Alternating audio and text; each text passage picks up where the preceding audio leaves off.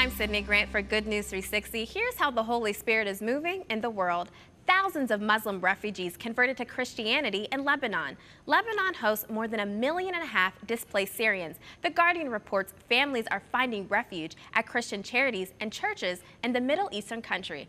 As more and more refugees are joining churches, there's growing concern they're converting just so they can gain asylum. Pastors say they never force anyone into faith and only baptize those who are sincere about their new walk with Christ. A Christian member of Parliament is calling for prayer over the Brexit process.